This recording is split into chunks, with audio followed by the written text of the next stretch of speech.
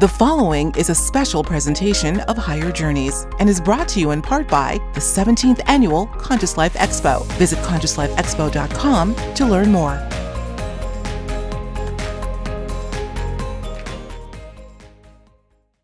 I am so delighted to have today a brand new guest on Higher Journeys, and one that I have the utmost respect for, and that is former Area 51 rocket designer, also referred to as the original Rocket Man, Mr. David Adair. Welcome, David. Hey, how you doing? Glad to be here. Oh, it's good to have you here. Listen, as I have come to learn a bit more about your work, sir, and your life's journey, I have to tell you, you have got to be the most endearing, engaging storyteller I think I have ever heard. I love listening to you. And in fact, you and I had a nice chat. I think it was a week or so ago. And you shared so many interesting tidbits about your journey. And I know that some of what you told me was off the record, but there is one story that you agreed to share with our audience today. And that's how you met and came to know Apollo 11 astronaut Neil Armstrong through his mother, Viola. Would you be willing to tell us about that synchronistic coming together and how it impacted your life's path? I think that would be great. God. Viola was so much fun to be with. What happened was I was always in some kind of competition or a science fair or some science event. And I was constantly winning things, and I wasn't even trying to compete. But like I won from Dow Chemical Company, the most innovative chemical formula they ever seen for combustion. And I won that, and I beat all these companies, and I'm just a sophomore in high school. And most of my stuff that I won was outside the school system, because my school system wasn't ready for anything like this. Yeah. But the point is, I'd win, and people would hang medals around my neck or give me a trophy. And when Neil got picked to be the first man on the moon, whether she wanted it or not, Viola Armstrong, his mother, was a very she was a very Judeo-Christian woman, born again, and but was kind of shy, and she was suddenly thrust, I mean, instantly into celebrity status. So the state of Ohio, I think it was Governor Gilligan then, he appointed her as a dignitary for the state of Ohio. So because Neil was an astronaut, she got shoved over into the science awards. So after about the 5th or 6th medal she was hanging on my neck, within 3 months, she just asked me, she stood back and we started getting to know each other, and she's looking at me, she goes, "What are you doing, child?" I said, "Well, I guess I'm a little busy." She goes, "I'd say." She said, "Why don't you come to my house and visit?" And I thought, wow, this would be cool. I said, "Sure." I lived about an hour away by car in Mount Vernon. She was over in Wapakoneta, Ohio, and which is on the western side of the state. I was directly dead center. But I came over and visited her, and man, we just hit it off. We became just best buds, and she had a project that would almost keep her busy all year long. See, Armstrong is a German name, so they were a bunch of German immigrants that came to Ohio 100 years back or so, and they were farmers. So they had a co-op, farmers co-op, and in the fall they'd share their crops and put them all together in these big barns, and then Viola and some of the other women would do canning. And this canning process is not where, I'll think I'll can a couple hundred jars. Lord, no, they canned 6 or 7 or 10,000 jars. So I got out there in the barn area where we had stoves, and she taught me to can. So I was doing blanching, warming my lids, getting my bottles ready. And it was very mechanical, very much like being in a lab. Yeah. Yeah, that's something I haven't touched, by the way. I love to cook, but I'm like, I don't think I can touch that canning thing. It's very, very serious process. It's mechanism. Yeah. And, man, I take to it like Dr. Water, and she goes, "You're really good at this." I went, she only had to show me one time, and I got it. And So I had my timing charts, and I mean, we're cranking out thousands of jars, in a single week. So I couldn't wait to get over there to do canning with her, especially in the fall. So one day I was coming in the door. Neil came home to visit, and her and Neil were really tight. And so I went, "Hi, Neil," and he goes, "Mom's out back." I ran right past him in the kitchen, heading toward the barns in the back. And he said, "Mom's out there in the barns." And I said, "Okay, Neil." So I'm gone. And Neil was very, very private. He there's so much I can tell you about him. His profile showed that he was a hermit. And when he came back from the moon, what happened to him? He disappeared. He really didn't disappear. He was actually teaching physics in Lebanon, Ohio for the University of Cincinnati. That's where he was. But before he did that, he went to his brothers out in South Dakota, and they were running oil well platforms, and they sold out right before the bust and made a fortune. But anyway, show you how private Neil is, though. He sued his barber.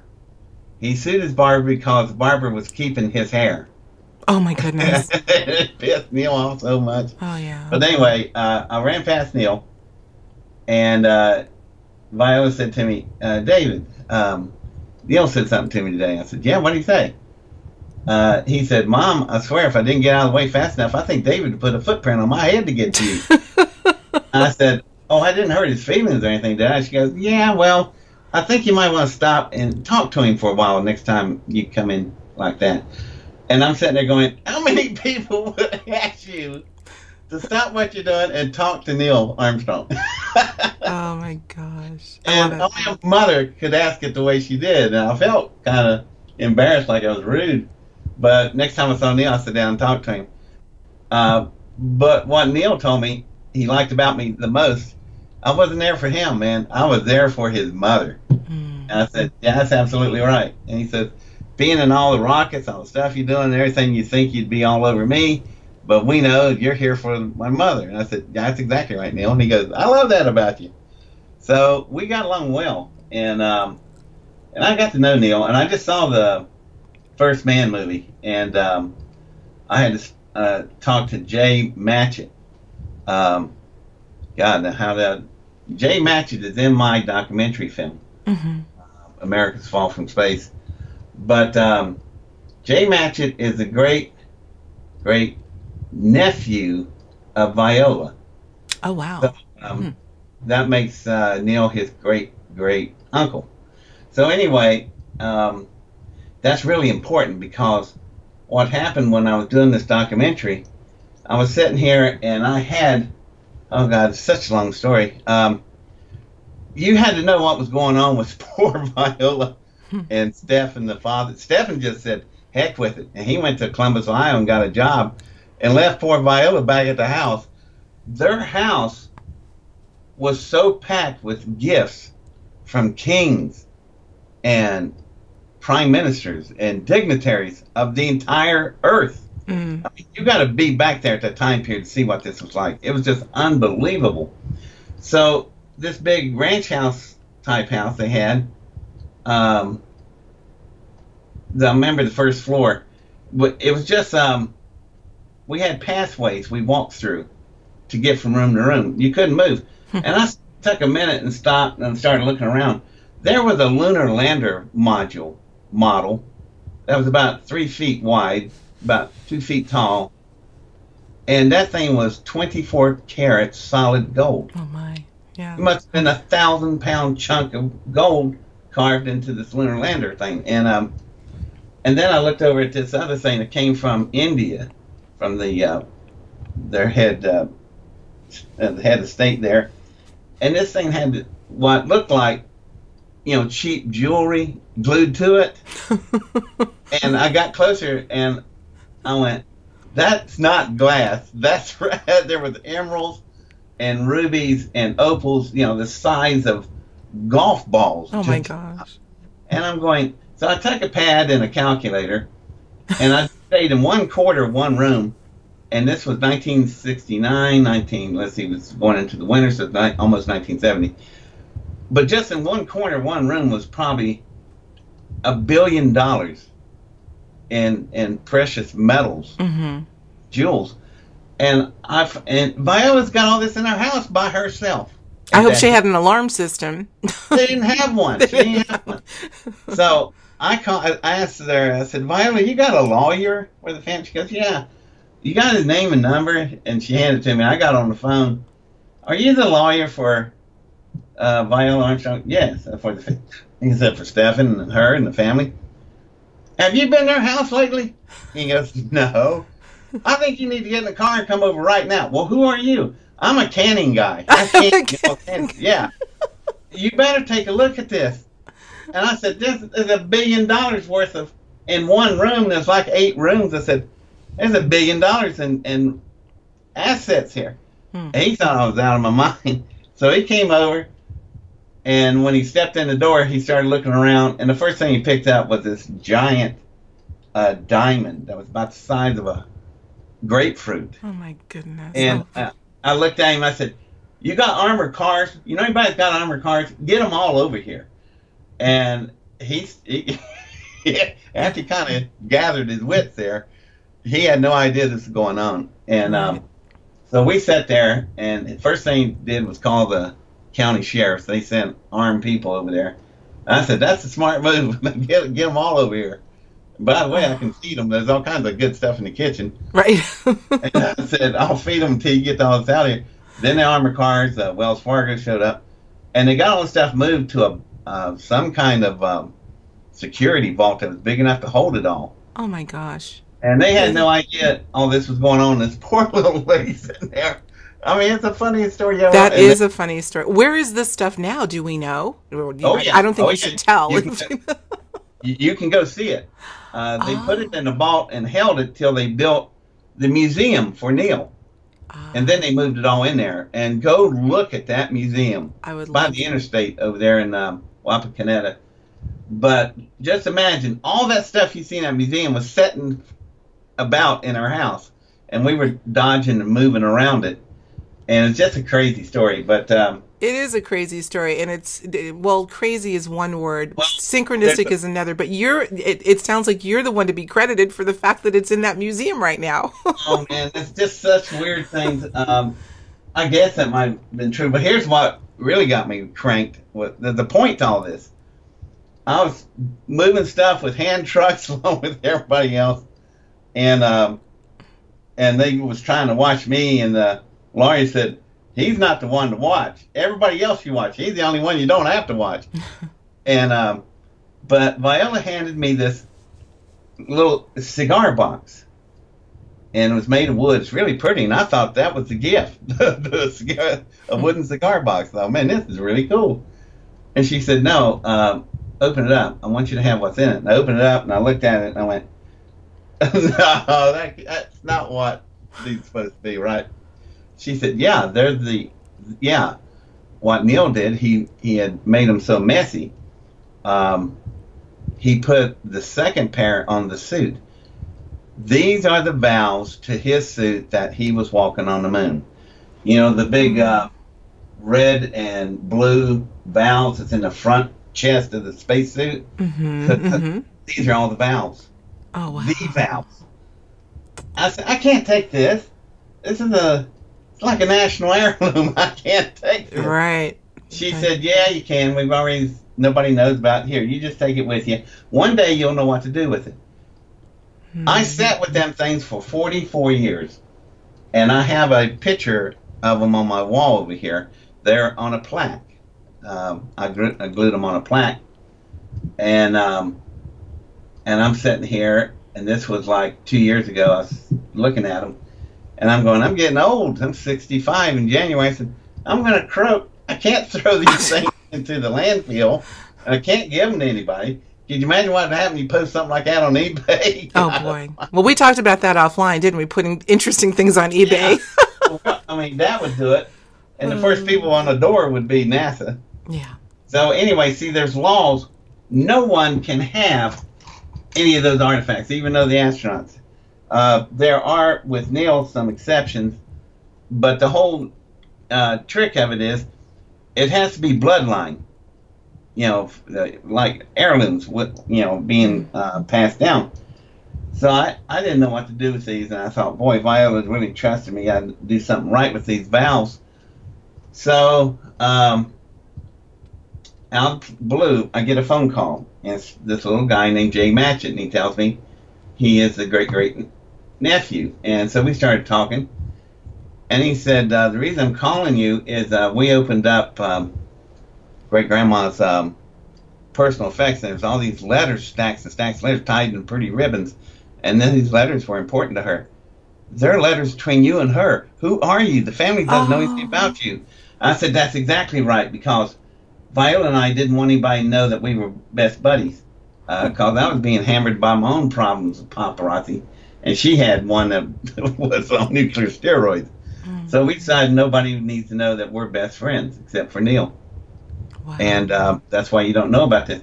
Well, here's all the letters we've been reading, and you know an awful lot about this family. I said, yeah, I know way more stories than you guys would want me to know. And some of them I just can't tell you because it's so personal about Neil.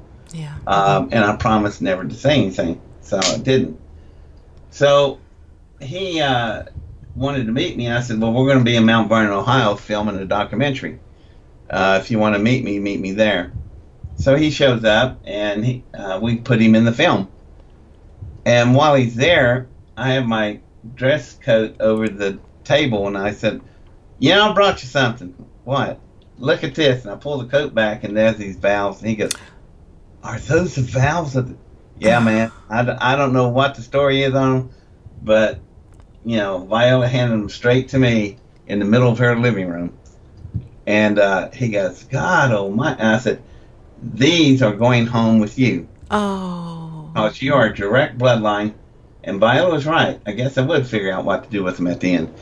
So he starts bawling like crazy right there in the middle of the room. I'm sure. Oh, and, that's beautiful. Beautiful. And I give it to him, and his sister, who's just cynical as she can be, said, no, he's going to want something about that. He's going to want something for it.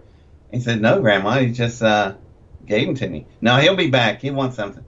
I've never asked for him back. But she's right. There's something I'm going to do. What I'm going to do, I've just met a friend who is a 3D manufacturer. So I'm going to have him send those valves back to me, and I'm going to replicate them and then send those valves back to him, and I'll have my own set. That's a nice thing to do. Yeah, so what a beautiful story.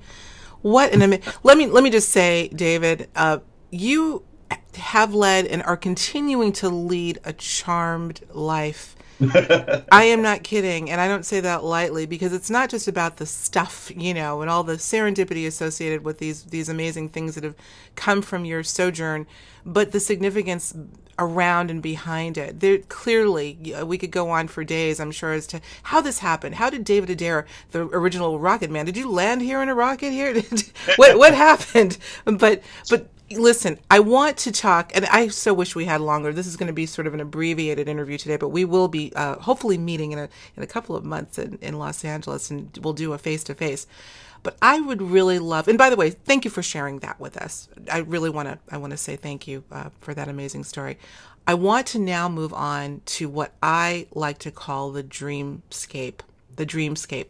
Dreams, no doubt, have played a major role in informing you with absolutely mind-blowing and critical knowledge, information that probably couldn't be obtained in thousands of hours of course study, even if you tried. I know a lot of people know your story, and we just got right into this conversation. We will make sure to have a bio if people are not familiar with your work, but I have a feeling many in our audience are. So I'm just going to dive right in. You're obviously an accomplished inventor and builder of rockets and beyond.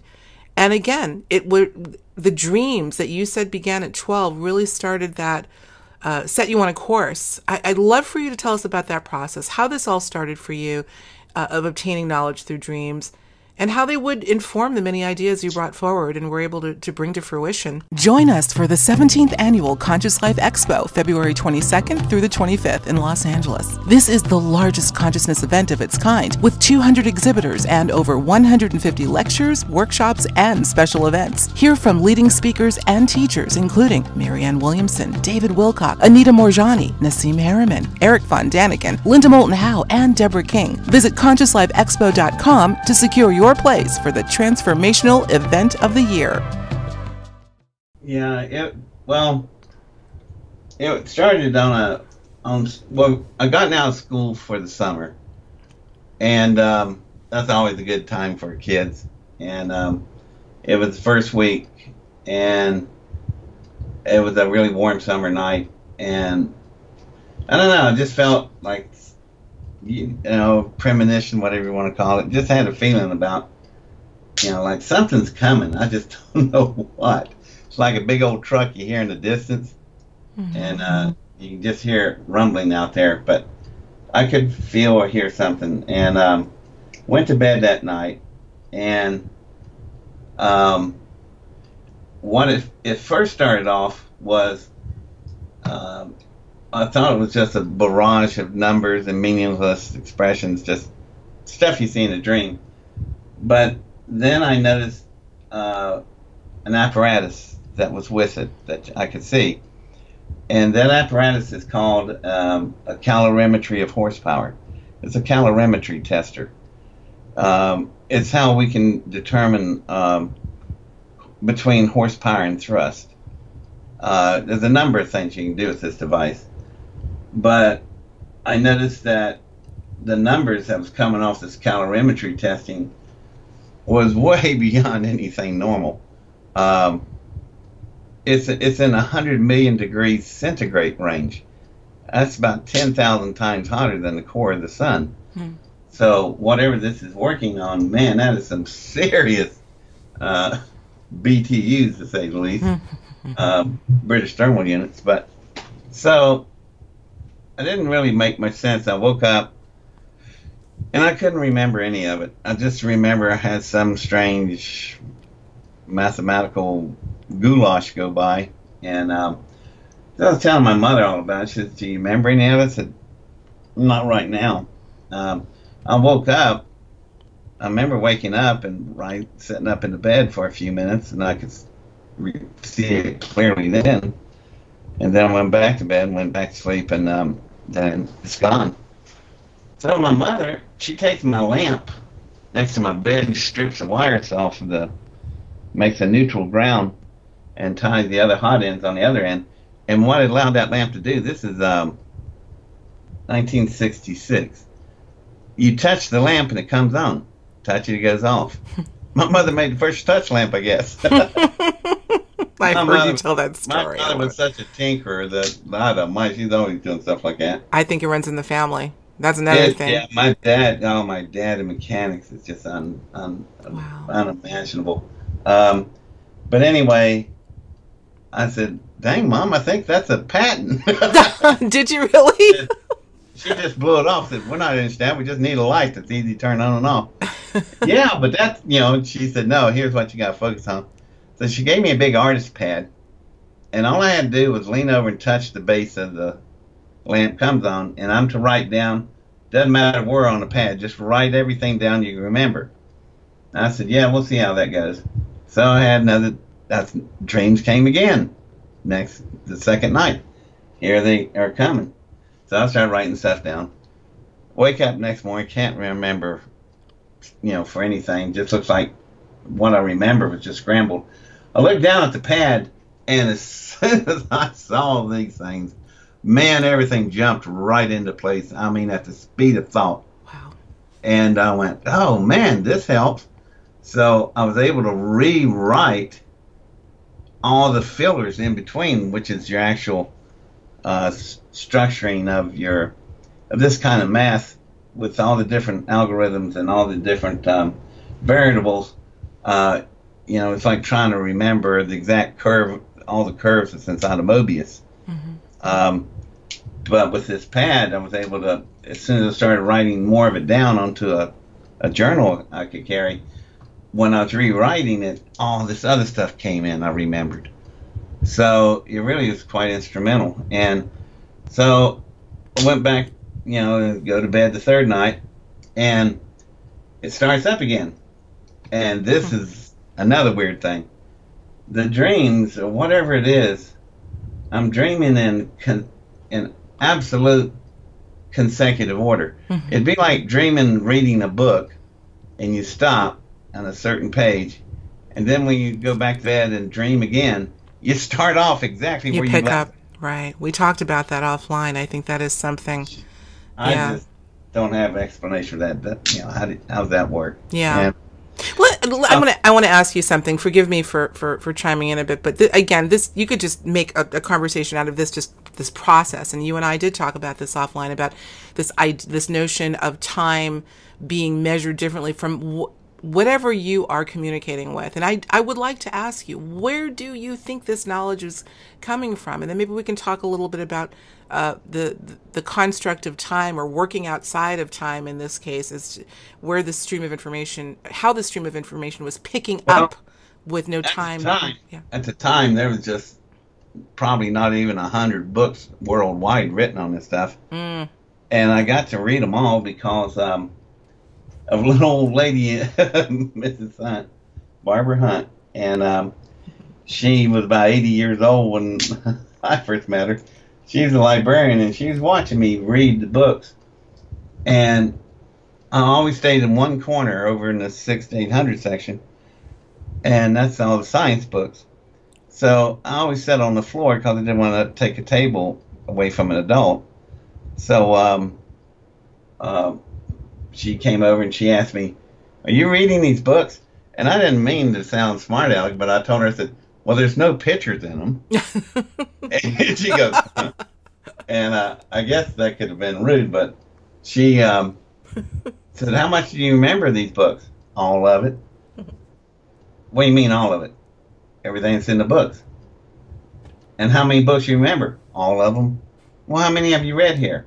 "All of them." That's about 500 books. And so she reaches over top of me, she grabs this book, she opens it up and says, "Well, tell me what's on this page. Can you give me the title of the book? That would help." And she said, "Yeah, whatever this thing means." She goes, "It's something called a singularity into momentum." And I'm like, "Oh, yeah." She said, "Let me open to the preface. What's the introduction of the book?" And I sat there, "Okay, hold on.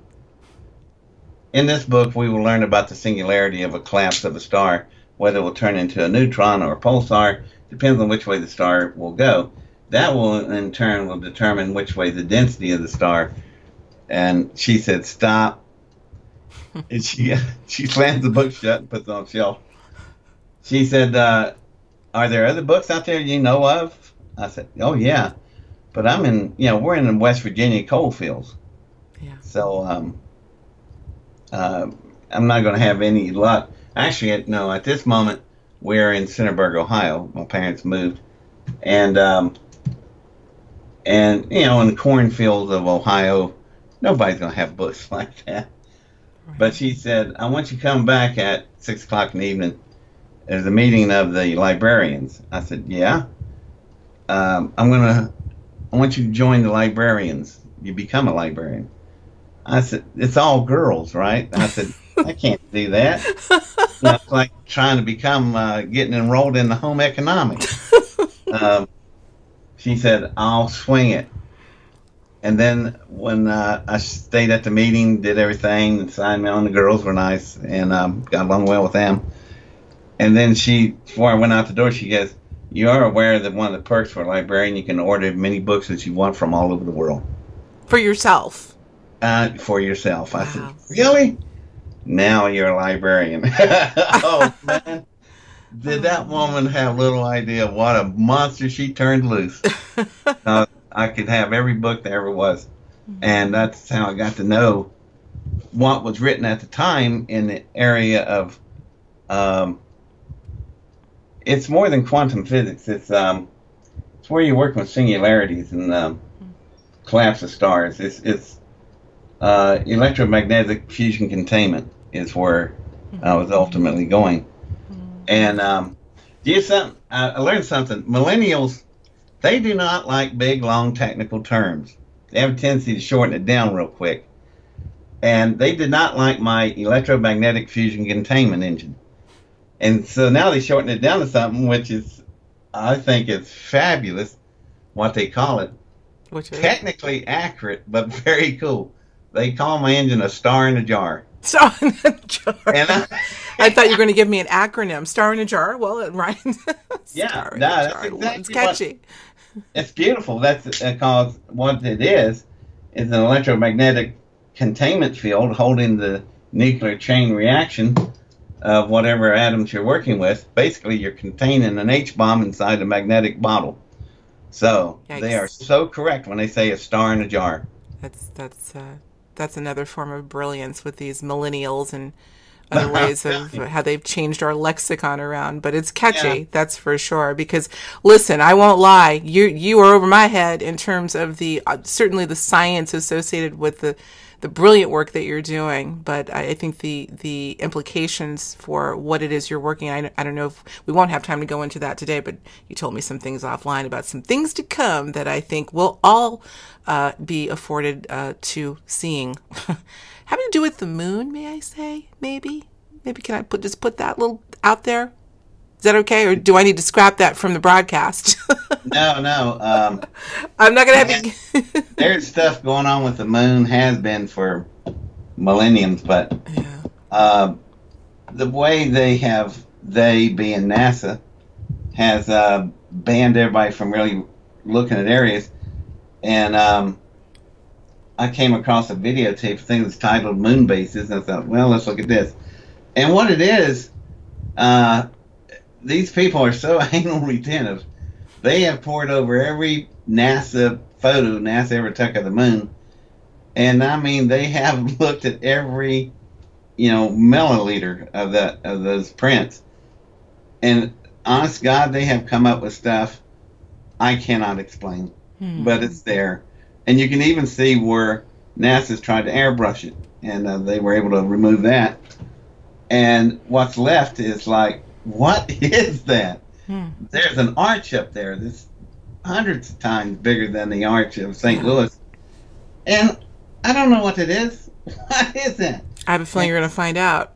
Yeah. You're going to find out. So, and then we're told we can't go back to those areas, For a long time, people were even willing to do fund drives and build their own, Explorer robot to go to these areas and look at them, and they were denied.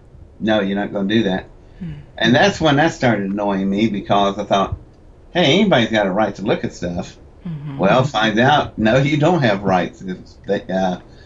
Apparently NASA didn't want you to see that. So I've been knowing all this for decades and working on my own stuff, and but here recently, and I mean within the last few months, and this is neat. Do you know Serena Wright Taylor? Yes, I do. From the Conscious Life Expo. It's a perfect segue, because that's what we're going to be closing with. Yes, I do. Yeah. No, that little girl, that lady, she's the only witness to this whole event. And I told her, don't disappear. You're the only person that saw this. She got the emails first. There was this group of people looking for me from the Mideast. And they knew that I was going to be talking there at their event. So they contacted her through an email. And they told her, when she first told me, she goes, what is it with you, David? You just draw stuff like this? I said, they said that they have all the funding for me to reconstruct my engine, which that's going to be interesting in itself. But they had funding for everything. I said, and they would like to get hold of me. So she sends emails on to me. She said, well, gosh, David, I guess, what are you going to do? I said, well, I guess I'll contact them. So it's a group of people that are out in the Mideast. They are primarily located in Cairo, Egypt, of all places. And I think what it is it's a bunch of the royal families, and they're putting together some kind of vast project out there, and they're building it right now. And they want me to come and look at it and see everything, and basically join them. And they have enough funding for my engine and some of my projects. And I said, you're talking hundreds of billions of dollars. And they said, yeah, where'd you like the funds sent? I went, oh, God. Just hold on and let me come and visit you and see what you got going on. Okay. Now, have you been over? Have you been over yet for the visit, or you're No, just... they're still building my house. Oh my gosh. So they're building me. And I thought, boy, we're probably going to end up living in a tent in the desert. And I don't think so. It's going to be a little bit more polished than I thought. You'll love Cairo. I've been there on a couple of occasions, and it's quite well. The city of Cairo, of course, is like many major cities, but there's a lot of everything over there. The tents, as well as the skyscrapers. But it's a beautiful place, actually. Well, yeah. I mean, of all people on the planet to want to fund me, they asked me what I wanted to do, and I want to go back to the moon. I want to go back to the forbidden areas of the moon, and I want to find out what's going on up there. And was there somebody there? Did we get run off? I don't know, but I'm going to want to go find out. And so anyway, it seemed to resonate with these people. So it's just ironic that of all people on the planet, it'll be the Egyptians. I'll be. Wow. Well, going back to the moon. Yeah. Amazing. Yeah. Well, all I ask is that you don't go until you make your appearance at the Conscious Life Expo. I'm going to use that as a segue because we're going to shut this down. Oh my gosh. Now, folks out in the Higher Journeys audience, you must know that we did not just start talking when you heard the beginning of the show. We have been on for, I think, probably an hour prior to our going on the air. And David, don't hang up because we got to say a proper goodbye, which could be another hour. But listen, I want to invite everyone to be sure to visit consciouslifeexpo.com to learn more about David's talk. You can get some information about that. If he hangs out long enough, he may be in Cairo by the time the conference. I have a feeling you'll make it to the expo. You better. Serena will be very upset, and so will I. So well, I'll promise I'll be there if I have to use their jet and fly back. There you go. There you go. Yeah. Or you may have to build a rocket for yourself to do it even quicker. So, and I'm sure you can pull that off. You know, that's the thing that's a good point to take off on. People really think that, you know, I'm a rocket scientist. That's really not true. I know a lot about rockets, more than the average person, and I've built an awful lot of them. But that was not what I was after. What I was doing, as a matter of fact, an old friend looked at my work mathematically, and he was so smart by his questions. I could tell how smart he was. But he was looking at the same expressions that I was writing to try to get this thing figured out. And he said to me, what medium are you using? I said, rocket engines. He went, oh, how are you able to contain the fields? And I went, boy, this guy's really smart. I can't. That's the problem. But what I was doing, I'm using rocket engines to validate the theory of the hypothesis of fusion containment. So I'm trying to build a new power system. Actually, it's an old power system. It's been around forever, but we haven't chosen to use it because it's very complicated to work with. There are two cousins in the nuclear world. One is good, one is bad. The only ones y'all have known is the bad cousin. That's the ones with atomic fission and the type of fusion that they're using. Not fusion containment, just fusion. So the problem with those two designs, you're going to have horrible waste that, depending on what fuel you're using, uranium, plutonium, beryllium, whatever it is, half-life could be as much as 30,000 years. So you throw something out on the ground 20-some thousand years later, it still kills you in minutes. That's a horrible waste to try to manage and handle. That's why they put it all on Yucca Mountain. And now they've moved it again. But and then the other one, fission, is even worse. It's just so dirty and nasty. And you can make nuclear fuel with the waste that it puts out. And the things can get overheated because of the big pile rods, and you go into a meltdown, which they call China syndrome. It'd be so hot it can melt the earth. Right. But it won't do that because they'll hit the cold earth and blow backwards up into the atmosphere, covering everything, and that was called Chernobyl. Yes. And now you've got 4 Chernobyls burning right now called Fukushima. And you got such problems there. Everybody thinks they got it all fixed because we quit seeing it on TV. Wrong answer. They're still burning just as they were when you last saw them on TV. Yeah. Have been. They're pumping the entire Pacific Ocean. Yeah. That's been said. Through the thing. You can't even eat yellowfin tuna anymore. It's banned worldwide. Their little glands absorbed enough radiation, they're no longer edible.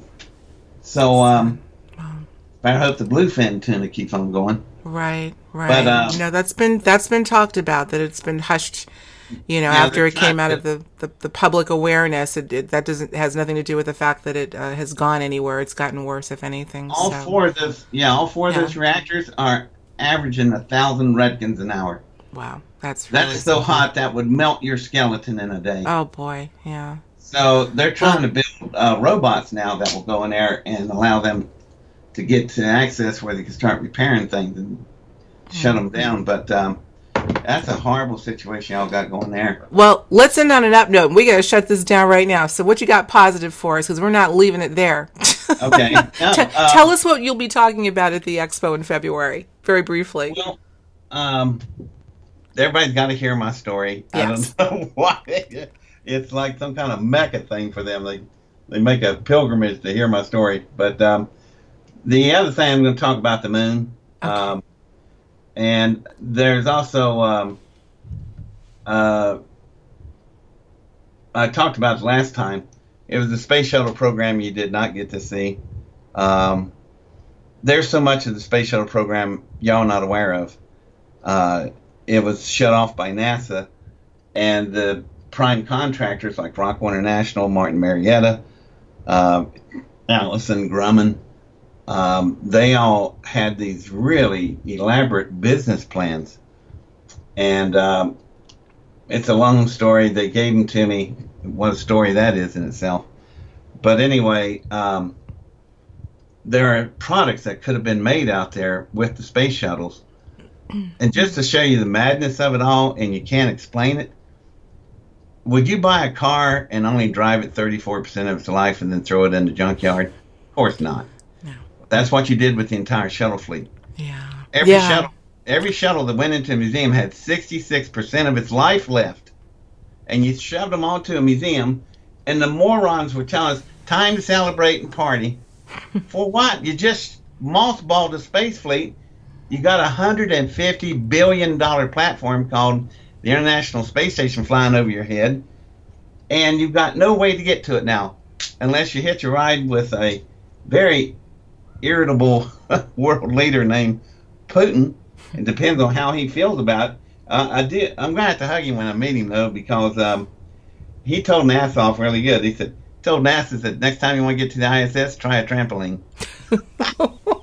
The man just bitch slapped NASA. Oh my gosh! In front of the world, and I thought, man, I want to hug that guy. Yeah, but, well, I have a feeling you will do just that and more, David Adair. Listen, we are going to have to wind it down for now, but this will be continued, folks, to be sure. This will be continued. I think we just made a deal. We're going to be doing something on camera in Los Angeles in February. And, there's a lot more to hear from David Adair. So just want to thank you for joining us today, Mr. Adair. And don't hang out, because I got a couple more questions for you I'm going to ask offline. Sure. In the meantime, thanks, everyone, for joining us for this special edition of Higher Journeys Radio. Take good care.